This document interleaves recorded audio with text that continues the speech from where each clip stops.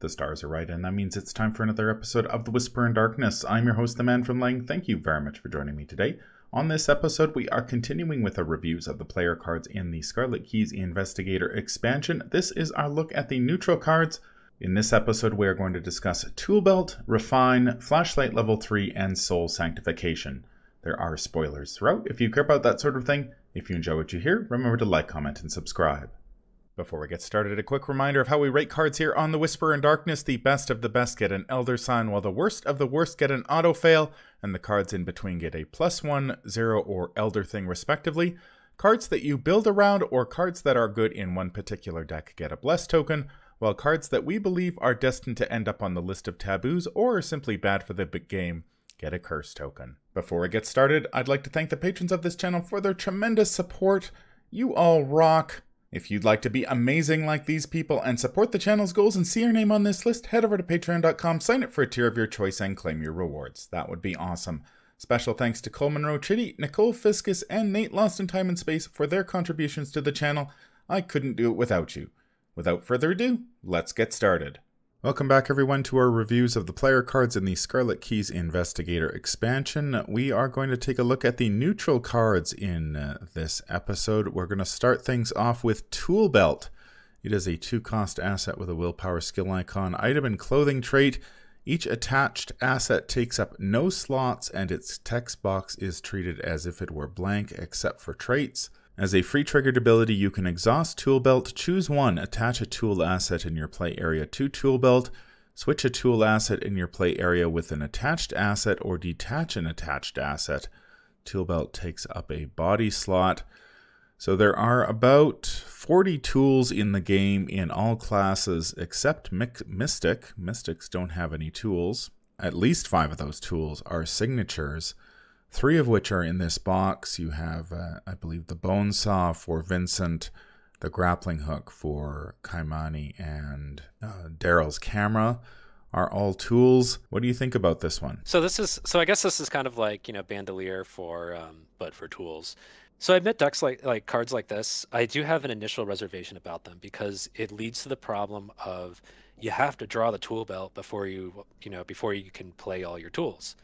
And if you don't draw your tool belt, then your whole tool belt deck isn't going to work and you're going to run out of hand slots. Bandolier suffers from this same problem as well. Say you want to have a two-handed weapon and a magnifying glass. Well, you got to draw the bandolier and play the bandolier before you can put your magnifying glass down, or else you're going to run out of slots. So I admit I do have an initial reservation about it. So yeah, with tool belt though, let's take a look at the tools, shall we? I think that would give us ideas of what we would use it for. I want to look for a tool layout. What combination of tools is worth like 4 hand slots and is worth actually playing tool belt for? So I mean, we look at it already and we see things like you got like Daryl's Kodak, cryptographic cipher. These are useful for like clue discovery. And then I guess you can like have weapons in the offhand. So here's a question, Mr. Lang. Like, what do you need besides just a clue getting tool and like a weapon? Like, what would be the third hand slot? Yeah, I've seen the use case for this being like, say you have your clue discovery tool in one hand and your two-handed weapon in the other, and so you're swapping between the two of those. So you use your clue discovery tool and then you swap to your two-handed weapon when you need to fight. My issue with that is that if I'm using a two-handed weapon, I am usually using some other way to discover clues besides another tool. Sure.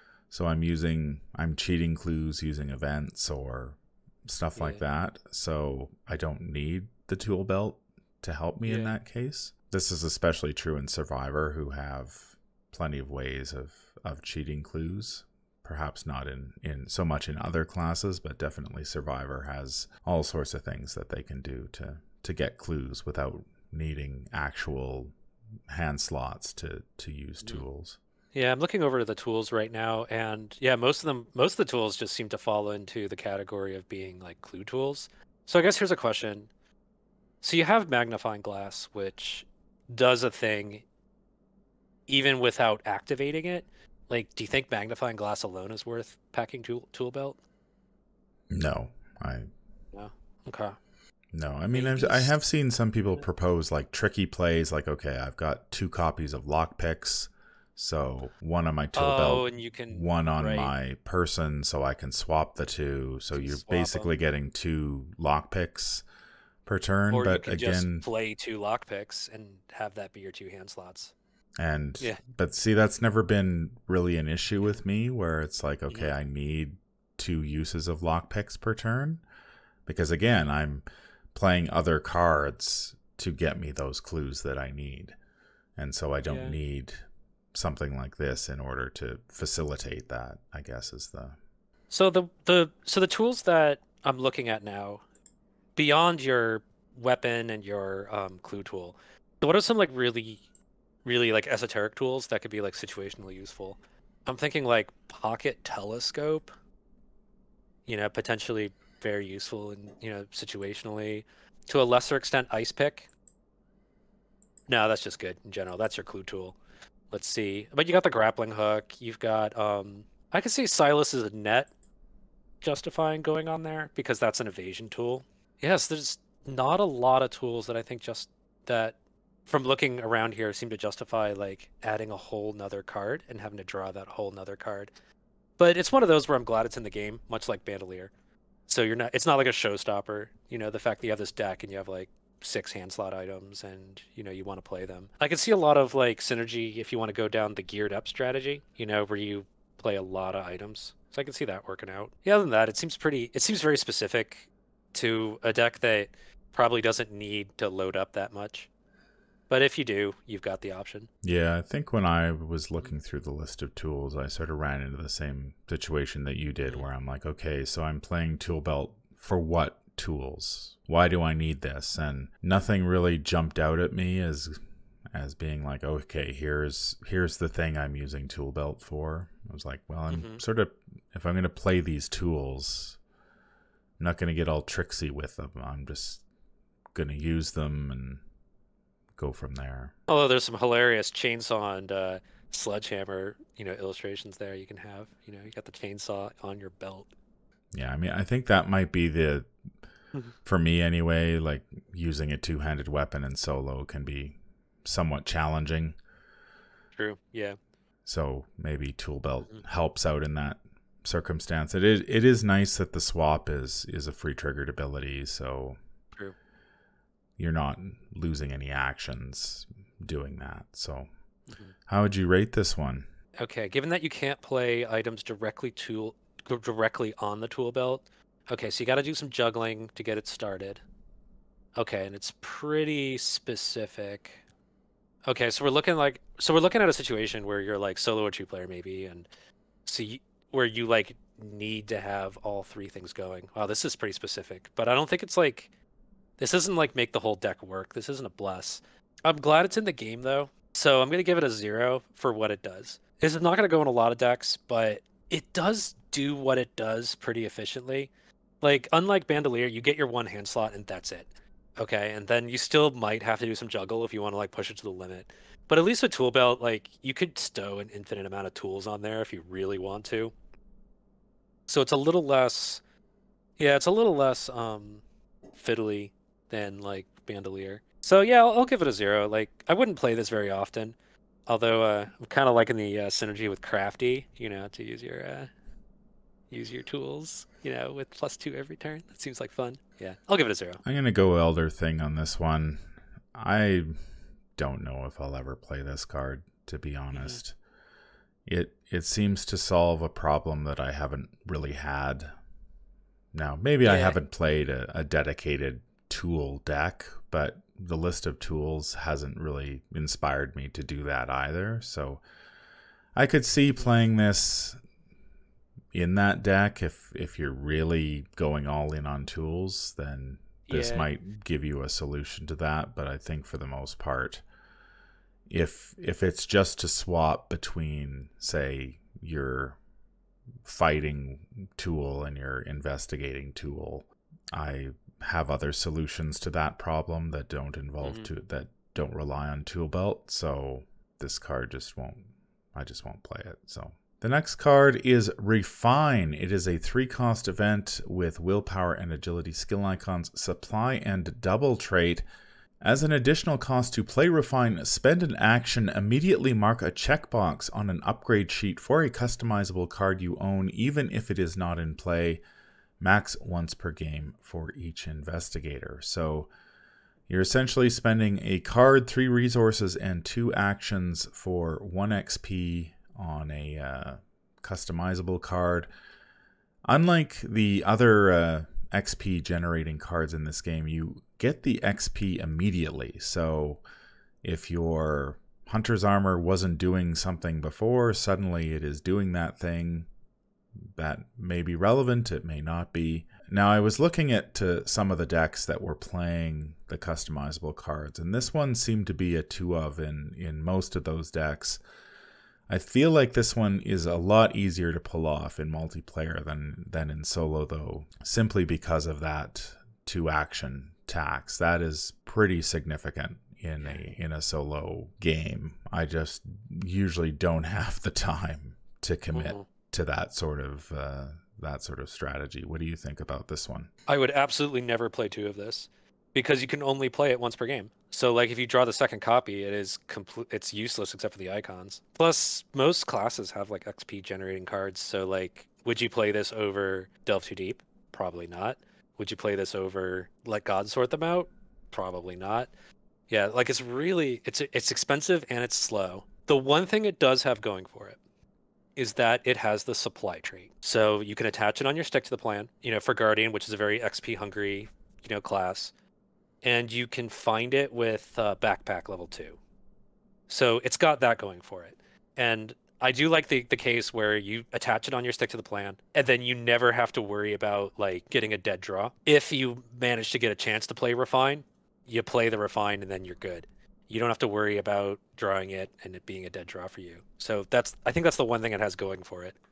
Other than that, I'm personally not a big fan of like trying to break the XP curve unless it's Sharon's Oval, because then it's hilarious. The thing that really kind of annoys me about this card is that once again, here we have a card that generates XP, which is easier to play in multiplayer, where you don't really need as much XP because you have easier ways to get it. I mean, it's like, okay, the 4 of us are just going to go to all the victory point locations and kill all the victory point monsters. So we're already getting more XP than the solo player is. So it's really the solo player who needs the help catching up on the XP. And here's another card that really doesn't help. Yeah, it kind of brings us back to some of our discussions in the past about XP boosting cards, like in the thick of it, for example. Oh, I hate that card so much because it's just so easy to play. I really wish in the thick of it was like true solo only, because true solo needs the help and multiplayer doesn't. You're just trying to lap the scenario at that point. So yeah, I would like never play this, but I think it's like costed enough. It's costed like high enough, mainly in the 2 actions, that it's like I don't think it's like breaking the game, given that XP effects already exist and are okay. How would you rate this one? For the most part, I'd say Elder Thing, but I will asterisk that by saying I do like the use case of putting it on your stick to the plan, even in a solo Guardian, because there's no real cost to that. Like, yeah, because stick to the plan already is pretty good for having situational events on it anyway. So you put it on your stick to the plan, and if you happen to get a chance to play Refine, even as a solo Guardian, good, you play it and you get an XP for it. But if you don't get a chance, you don't lose anything. So I'd say Elder Thing, and with that asterisk. I'm going to go Elder Thing as well. I will probably not is a lot. Play this. Oh. I will probably not play this card. It's just way too resource and action intensive for me.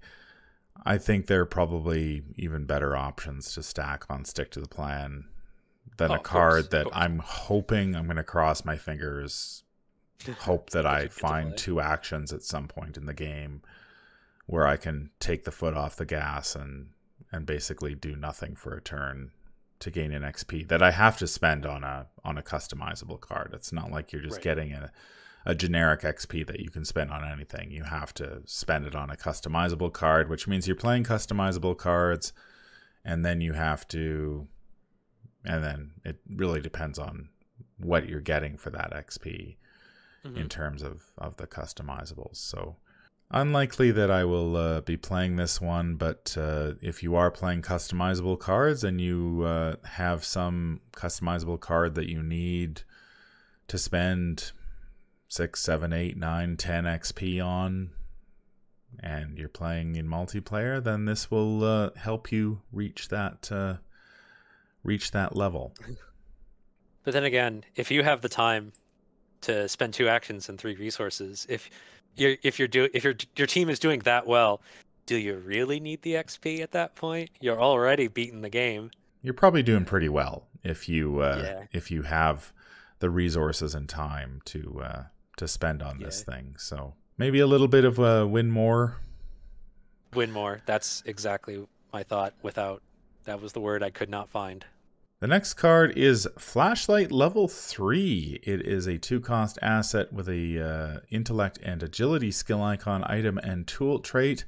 Uses 4 supplies as a reaction when you perform a skill test while investigating or attempting to evade. Spend 1 supply. This test gets -2 difficulty, and it takes up a hand slot. This card was designed by the Council in Exile at Arkham Knights 2020. So this has some big differences between this and its level 0 counterpart from the core set. You get an extra agility skill icon, which is sort of expected given that you can now help evade with this one. And you can use it to evade and not just investigate.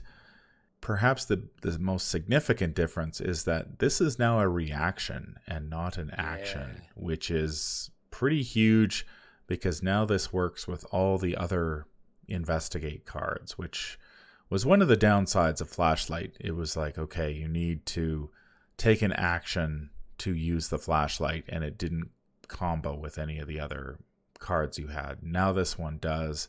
Obviously, this synergizes with the difficulty 0 decks that Daryl, among others, are interested in playing. I guess the only downside I can see to this one is that you're spending 3 XP, which is pretty significant, but you're not getting any extra clues out of the deal. So unlike some of the other XP cards at this level, I think you're really paying for that evade. What do you think about this one? I agree. Also, one thing that's worth noting is you do get a 4th supply out of it, which is true, not completely insignificant. Okay, so you get an additional charge, and you can stack it with other investigate tools. All right. Yeah. So of course I'm thinking back to my my good friend Fingerprint Kit, for example. Yeah. So this kind of thing kind of goes along with a lot of the decks I like to play, very generalist decks. And I like how this flashlight upgrade, it's also pretty generalist because you can use it on evasion as well as investigation. Even if you're playing like a full-on seeker, like without trying to do the difficulty 0 stuff, I like how this acts as a defensive tool because there are a decent amount of enemies with low evade scores. You can use this flashlight to like 0 out an evade test, which is actually pretty nice. So you don't have to like rely on someone else to engage the enemy off of you. Like that's pretty good, I'd say. That being said, 3 XP is a bit steep. I think this has a pretty powerful effect. Would I put it in like every deck? Actually, I would consider it. I would consider this in a lot of decks, actually. It's really cheap at 2 resources. And has a pretty universal effect, both offensive, as in discovering clues, and defensive, as in dealing with enemies. So this is like a pretty nice card. It's a little expensive XP-wise, which kind of gives me pause. But I don't really have any complaints about this. Yeah, plus I like the idea of being able to like combo this with winging it, to like zero out the shroud, and then you just gain 2 clues that way. And the reason why I say winging it is because that's a very low effort clue acceleration tool, because you literally play it out of the discard. You don't have to spend any actions putting down assets. You don't really have to commit to it. So if I already have a flashlight just for like the evasion, and then I can just throw winging it out there. That's kind of nice, actually. Yeah, I have like no complaints about this card. I think it's actually like pretty decent. Yeah, I really like the fact that this is a reaction now. I think back to playing Where Doom Awaits and how you have to take the action on the location card in order to get the clues.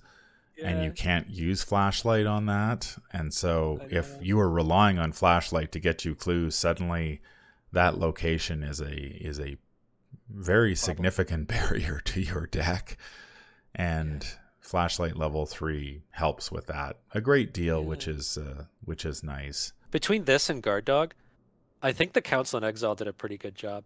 So it turns out that there was an upside to the pandemic. We got good community design cards. That's true. Some of the community design cards are collecting dust in my box. So. Oh, I've been playing Burn After Reading lately. I like Burn After Reading. I've been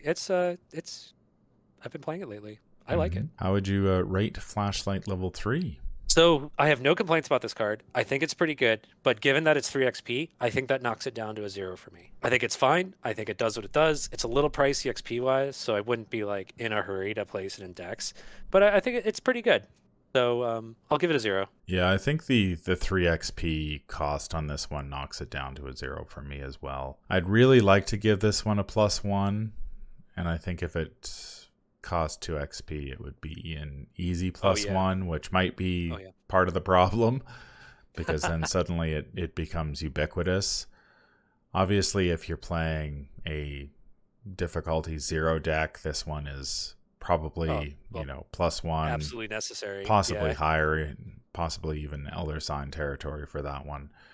But yeah, I mean, you get extra supply, you get an extra evade. There's really not a great deal to complain about with this one, and hey, it synergizes with Tool Belt as well. So if you want to, if you're looking for high quality tools, I would recommend this this Flashlight. It is a high quality tool.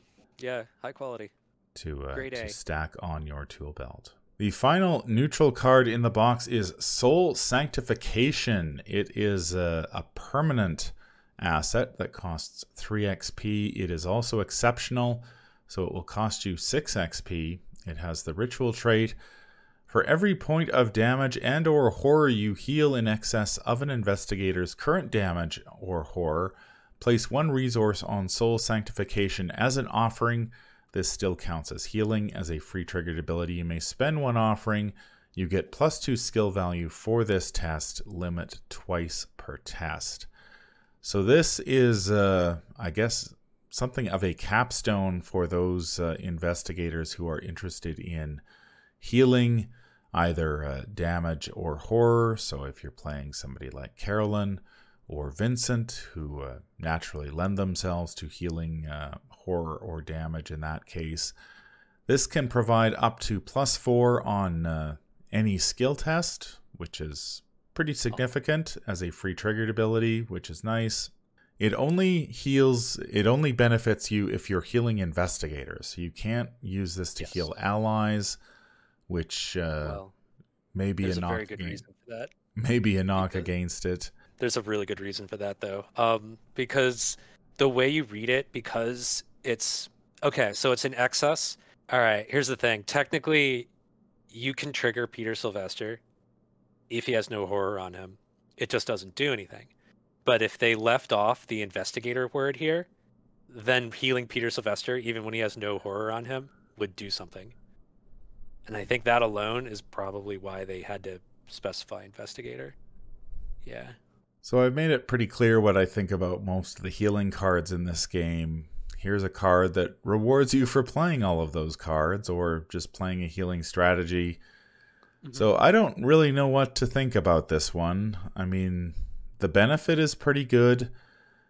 I can see the pros to being in that situation where you're going to be healing everybody anyway, and some investigators are going to benefit more, and if you do end up overhealing, you get some benefit in the end to help you on any skill test, which is certainly valuable. I can also see the argument that people have made that it's like, well, why are you wasting your time overhealing in the first place?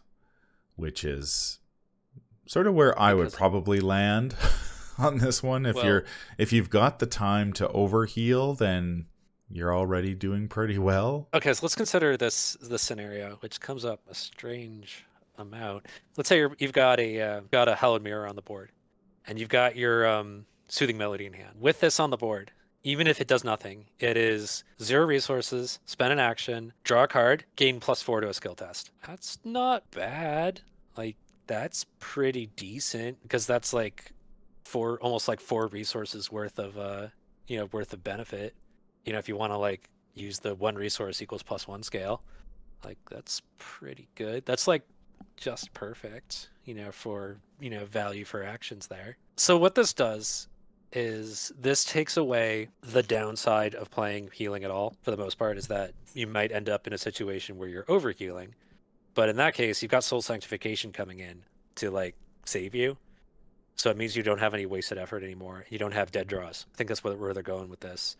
I admit 6 XP is a lot though, but at least what this does is it like takes away the punishment of like trying to help your fellow man, which is pretty good, I'd say. I like this card. Kind of it spawns new builds, and it's another one of those great cards that I really like because it makes me go back and think of cards in a new light.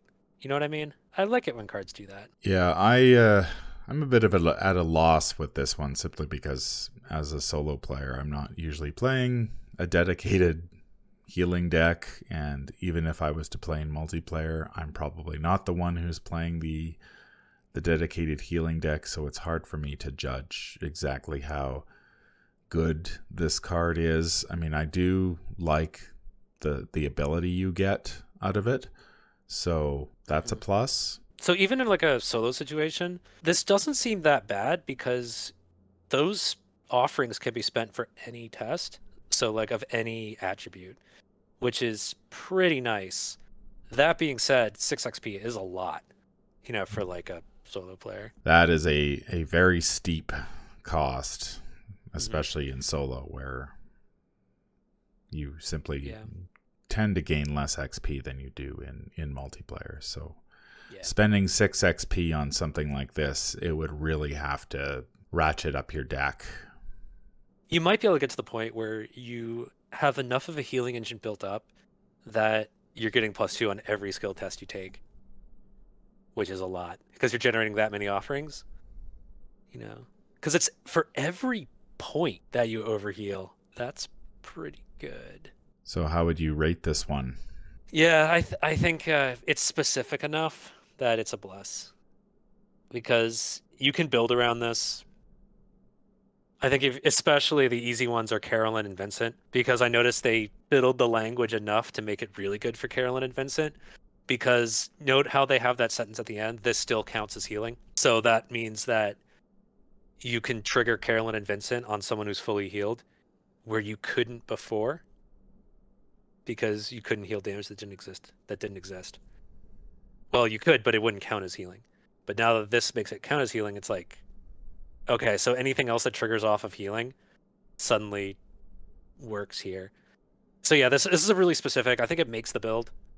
I think it and I like how it kind of opens up other cards that we used to play, and well, not used to play, sorry, that we overlooked, and I think there's a lot of fun that could be had here. Yeah, this one gets a bless from me as well. I don't see myself ever playing this outside of either a dedicated healing horror or damage deck. I think you could probably play around with it in other types of builds, but to me, that's like, if you're looking for skill test bonuses, I think there are probably easier ways to get it than spending 6 XP and having that healing architecture in your deck in order to fire it.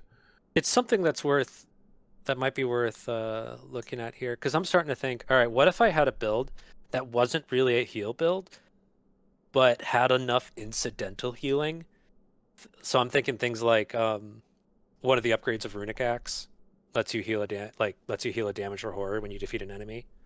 I wonder if it's possible to have like enough incidental healing that you can use Soul Sanctification to basically power up your skill tests just incidentally.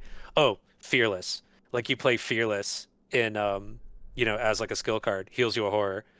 Okay, so I add a willpower to a test, heal myself a horror that I don't have, and then get a +2 to an upcoming test. I think there might be something there.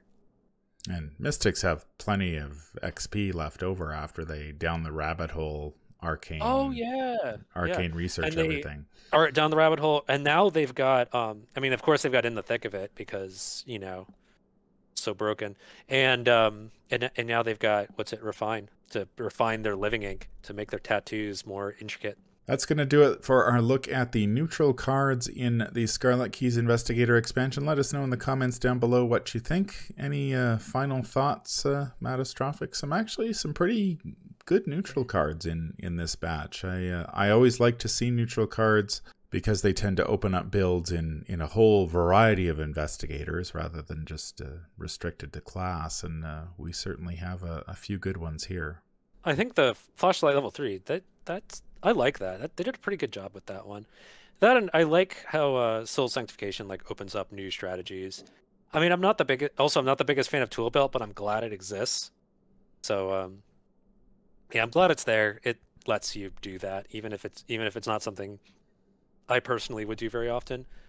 Not a big fan of Refine though. I'm not a big fan of win more XP cards in general. That's going to do it for this episode. If you enjoyed what you hear, remember to like, comment, and subscribe. If you need to contact me, I can be reached at manfromlang@gmail.com. I'm also on Twitter at manfromlang.